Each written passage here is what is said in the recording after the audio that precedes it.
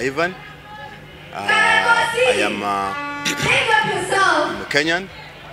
I am 26 years old, and I am an artist, a visual artist, and auto designer. Yes. Tell us more about this vehicle, the model that it is, how you started it, the whole operation of it. This car, it's a man-made. It is all from its chassis. It is just designed as an art piece. Yes. So it's called MM7. MM7 stands for an acronym of made in Guru, moving art model 7. It's a moving art. Guru is a place in northern Kenya. It's called Igulu,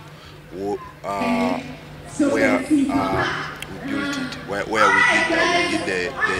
did the initiation of this car. And here in Nairobi, we are located in Nairobi, River Road, at the Modern Coast building upstairs.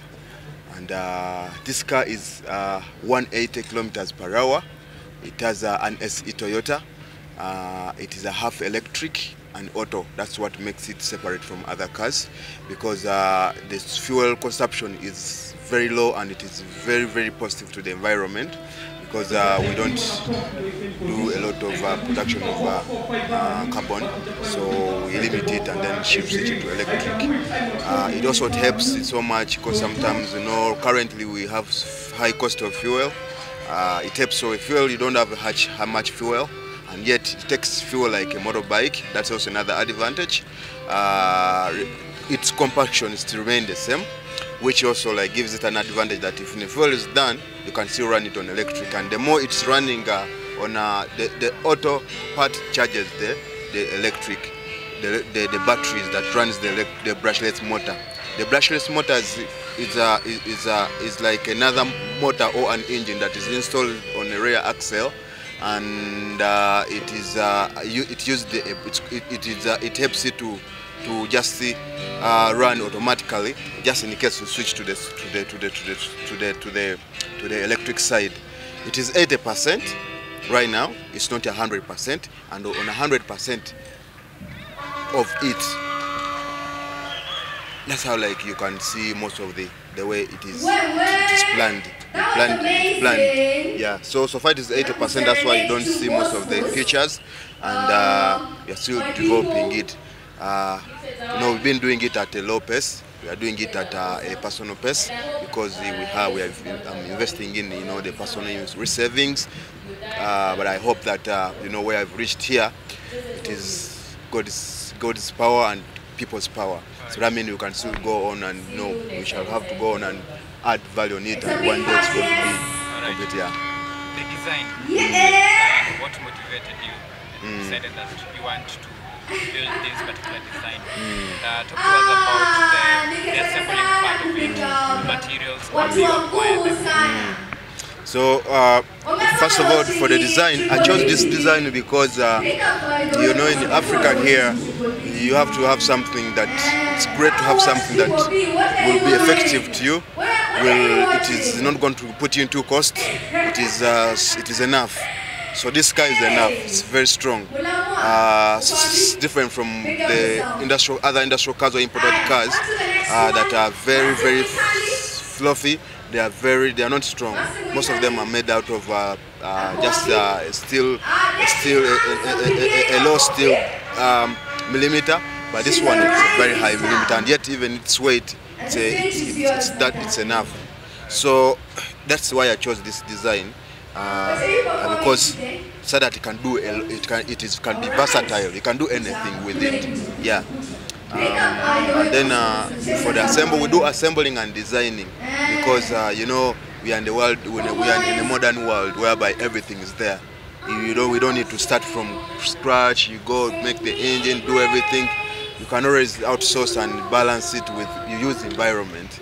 We use the environment and we make sure we can solve problems that we have as in Africa, and also we can also, you know, take it outside to global market, something like that. Yeah. Right. So this particular car, how many models they assembled? You have assembled from different type of cars.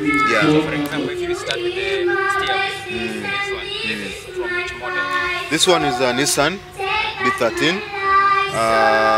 The steering is Nissan 13, and the engine is the Toyota. Actually, we had used also the engine for Nissan. Now we had used the mechanism for Nissan, but we realized that Nissan accessories are very expensive and they are scarce. So we shifted to Toyota because they are cheap, they are low cost, and they are accessible everywhere. That's why we switched to the Toyota. And the tire, the system, the mechanism down is based on Nissan B13, Nissan old car. And the engine, the motor engine is based on Toyota. And then the body is what we own. Is what I own as an artist. Yes, the design. Yes. So you take credit for the body? Yeah, for the design, for the body, the chassis, just the complete design of it.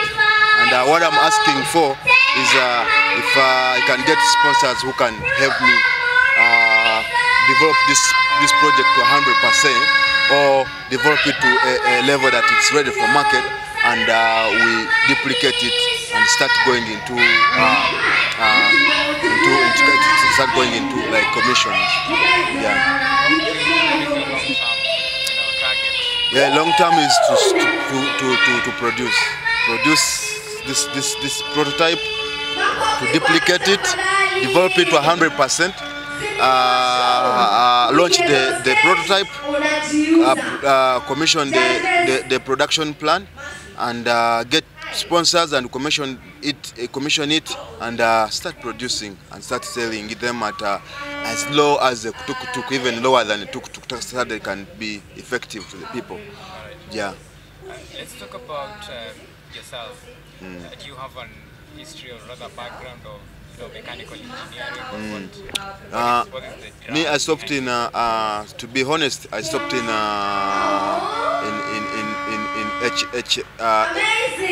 it's called here in my country, Uganda. It's called Senior 4. Senior 4 is like a level. It's a half, like it's 50% of high school. Yeah. So when I did that, I went and did technical drawing, industrial art, and mechanics. Yeah. So when I was young, I loved so much to create. I love creating. Yeah. So that's how God created me, and I'm a creator. So yes, sir. So that's how the whole thing started. Yes, sir. You started as an artist. Yeah, I started as an artist, and I'm an artist. I'm a visual artist. I also that's how I survive. I paint. I do abstracts. I do landscapes. I love doing also imaginations, and then I love creating. I love my art to be in motion. That's why I come up with this. Yeah. Is this the first production you've made? This is the 7th production. That's why it's called MM7. It's the first 7th one. Yes. And besides, to add on my studies, I did also. I've done a lot of courses, personal courses online. That's how it has been helping me. Also, I love moving so much different places to see new things, to see new ideas, and then develop them into an idea that I really love. Yes. So how many such projects like this have you undertook? Is this the first one, or you have done quite a couple of them? I've done, as I told you, I've done 7 projects. I started with the motorbike. That was too long, and it was just it's like amateur work. Yeah, but it was just a passion. And then I did a go-kart, these small go-karts. One was had a generator, water pump. It was a 10 horsepower. And then one was a motorbike engine. And then one was a generator. Shifted it into emotion. and they were so fun. They were so fun until how I reached this level, and I want to take it to electric and balance it with electric. And I thank God that I've reached on this level. Well, that will be for now. Thank you so much for your time. Yes. Wish you all the best. Thank you so much. Thank you so much, sir. Kwenye lunch alitisha ni compare ya liquid ni baby na flow kimini toka kwa